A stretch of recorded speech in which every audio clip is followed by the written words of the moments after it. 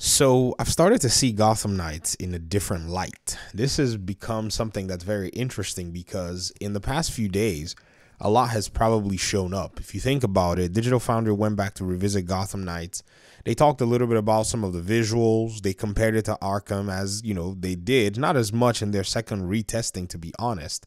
And I was quite surprised as to, in my opinion, what I thought was some of the things that they came up with, some of the things they may have missed, or maybe just the perception of the game that, they don't necessarily have. Now, I made a video talking a little bit about this. One of my audience members told me to look into their, retesting or whatever it may be. And I thought, there's maybe something there that, we could glean from. There's nothing. Those of you that played Gotham Knights that enjoyed the game, or maybe didn't enjoy the game, I think the best place to actually communicate about it is with other gamers and kind of see a diverse perspective in regard to how things are perceived. Now, what I noticed is this game, Gotham Knights, is more of a, in a sense, meme than anything else. I don't know if you guys saw my video yesterday. I pointed out something about Joel Schumacher's Batman and and Robin movies. This was Batman Forever in '95. This was Batman and Robin in 1997. This particular movie showcased a very interesting kind of Gotham City, a Gotham City that, for the most part, many of us had not necessarily considered to be something that was somewhat of a meme in the past.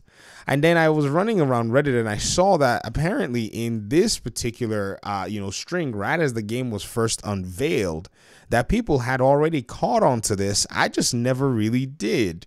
So here on the Arkham Reddit, this is the Arkham, Batman Arkham, subreddit. Somebody made this post 3 years ago. Post did not get any traction, didn't even get any, upvotes that was even, in a sense, significant. But somebody mentioned it and said, Gotham Knights is a Joe Schumacher film. Totally just realized that Mr. Freeze's plot in Gotham Knights is taken from Batman and Robin and all the neon and extra colors too. So the idea is, according to a lot of folk who were in this particular ecosystem with the, Batman Forever and Batman and Robin movies, they kind of saw these movies in different lights. Some of them saw it as a meme. Some of them saw it as a landmark movie overall. They thought this was definitely the stuff of legend. And, depending on who you spoke to, I think we see this in even with the Snyder Cut in our time, where some people think the Snyder Cut should have just never existed. Some people think that they should just have, gone away and so on and so forth.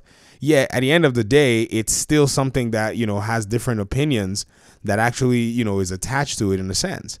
So I'm very interested to see how people are able to go ahead and reconcile the fact that Gotham Knights literally took a whole bunch of notes from this particular landmark Batman movie. I'm not saying it was the greatest set of movies, the Schumacher movies. I'm just saying that it's a landmark because it kind of like set a divide when it comes to, how its world was built, how it was very neon-esque. That's my alarm.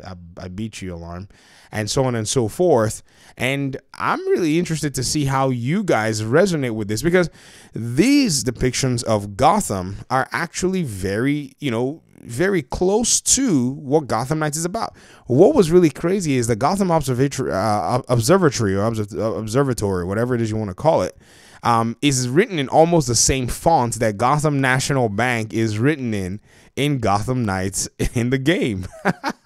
It's so funny in a sense to see that, a lot of the structures, a lot of the buildings are actually, in a sense adopted, and the way the game looks. No wonder, in a sense, the game's design is actually limited by the art style for the most part. I don't know if you guys remember when PlayStation Access was talking about the game back in the day. This is where we first found out that the game was going to be 30 FPS on console, where people that didn't see that particular early access preview did not hear that video, but there were like 30,000 people who actually watched that video. A lot of people said they were hiding the fact that it was 30 FPS. I disagree with that. That's a bunch of load of nonsense, because that was actually heard. Now, the developers never said anything about it, but it's not something that we didn't know overall until people started trying to make it a big deal. See, gamers are overreactionary. Everything has to be a big, huge drama, like we're babies for sometimes. And so this particular guys, they talked about how the world was built with lighting placed in very specific areas, hand placed anyways, by a bunch of different, artists, just to be able to accentuate, their design of the world and so on and so forth.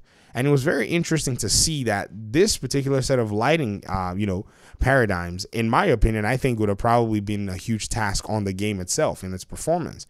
So the art style and the art design have been very, very critical, to exactly what the game is. I mean, you think about everything, even some of the villains. I remember, just going back to watch just a few previews of Batman versus Robin, and you could tell that some of the villains are just super corny, bro.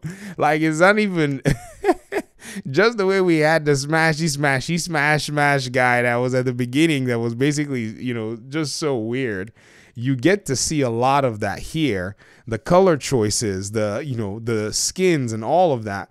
It is really the developers going ahead to kind of like, I don't know what it is, maybe accentuate like their own exposure to Batman. And I will not be surprised if, because of the demographics of the devs, did watch these movies while they were growing up, they decided that they were going to go this route to make it a thing where their Batman game was going to be reflective of this. And it made it unique and it made it stand out. Again, it's just a matter of art appreciation by, whomever is watching it. Because, one of my audience members and I was talking and he said, well, it's not a matter about the art. It's just the game doesn't look good. And I was like, well, some people thought Elden Ring didn't look good. And, that's subjective. And, they had to concede and say, yeah, some people like, maybe some PlayStation folk who weren't really happy about, the fact that it overshadowed Horizon Forbidden West were not happy about it. Well, I mean, I could always say that, maybe people who did not necessarily want another game that wasn't an Arkham game were probably not happy that Gotham Knights came out and an Arkham game didn't come out. Well, like I've said in my other videos, if you're not happy that an Arkham game didn't come out, you know who to talk to, man. They're the ones that are making you your wonderful, I don't know, whatever it is you want to call it in this, regard.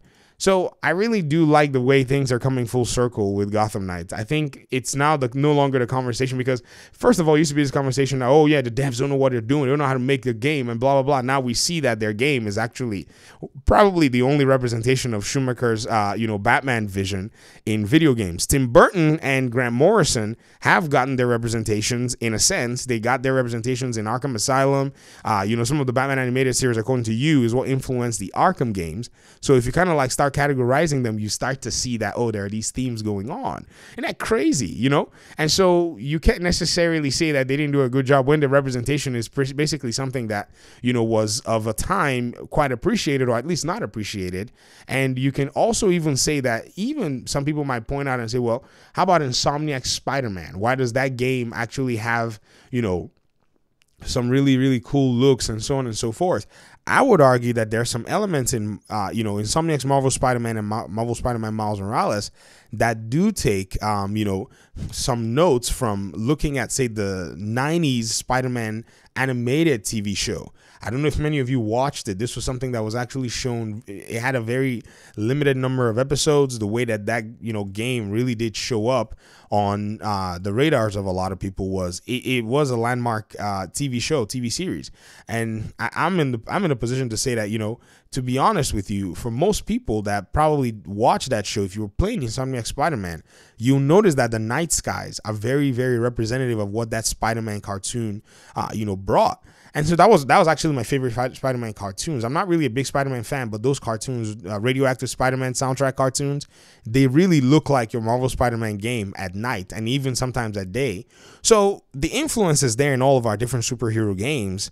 And I think for those who are judging Gotham Knights and say, oh, the art style is representative of the fact that not even the fact of what they think that the developers could not do in terms of designing their world because it doesn't look like Arkham, to me, it's now a misnomer. I think we should throw that argument away. And if you don't throw it away, I'm going to argue with you over and over again. And I'm going to continue to showcase, my little archive of Schumacher's, little art style and neon cyberpunk look as how it's very close to Gotham Knights. In fact, I did an experiment. Showed a non-gamer, my wife, I said, she's never really seen these Batman old movies. So I took this picture to her and I said, hey, what do these pictures look like to you? And she said, isn't it your game that you play? I'm mixing them up. And she was like, the one where there's and she finally came to the conclusion, and I didn't even say anything. I just kept listening to her stumble over the different game titles, because I was like, she's trying to figure out what game it is. And she said Gotham Knights. And I was like, that's crazy that somebody who doesn't even play the game, who's seen both, art styles and both world landscapes, is coming out with that conclusion that these games seem to be influenced by one another. And she said, is this the game that they actually took their influence from? That's the question that she asked next, which is a very valid question. So again, ladies and gentlemen, this is why it's very, very important to not be too hasty to jump into all of this so-called superhero, I said all this so-called, critics and their views, rather to play the game yourself, if you want anyways, or at least look at what it is that they're actually bringing into the conversation.